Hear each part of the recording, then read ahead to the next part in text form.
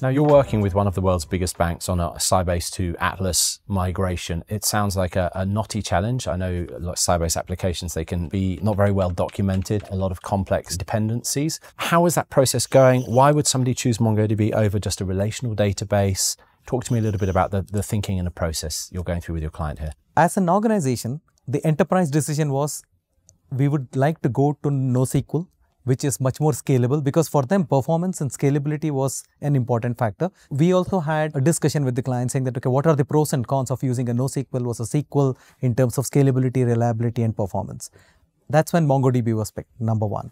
Number two, in a large enterprise, when they're trying to do this migration, they will not do it just because I said it or you said it. They want to see whether it works. They said, can you do a proof of concept and show it to us? All my challenges are addressed. When I say challenges, data security, compliance, authentication, authorization. My business logic is not impacted. How do you decouple the business logic which is there in the stored procedures, which we haven't been able to crack it? Will you be able to crack it? And is there an angle of generative AI that we can bring in to solve the stored procedure problem? Can it parse and understand the logic and write an alternative code which I can add it to the application layer so that my data layer becomes nimble and lighter and application layer owns the logic now? So easy to migrate the data, and application is also nimble and faster and high performance, right? So that's how we decided to go with this proof of concept, which is high stakes. If you ask me, like, it's a high stake proof of concept. If we are able to prove it, it opens doors for thousands of applications that are sitting. They want to do a big bang migration. Yeah. And it's a large opportunity for both Accenture and MongoDB. And these are very mission critical applications as well. Mission critical applications. It's not some low hanging fruit, right? Absolutely. These are post-trade applications. What we are trying to touch here are post-trade applications, which the criticality is so high. If we go wrong, it can impact their whole business area, right? That's why they want to ensure we prove every aspect of their questions before they even decide on the big bang migration. Can I ask what you mean by post-trade applications? Are you talking settlements or?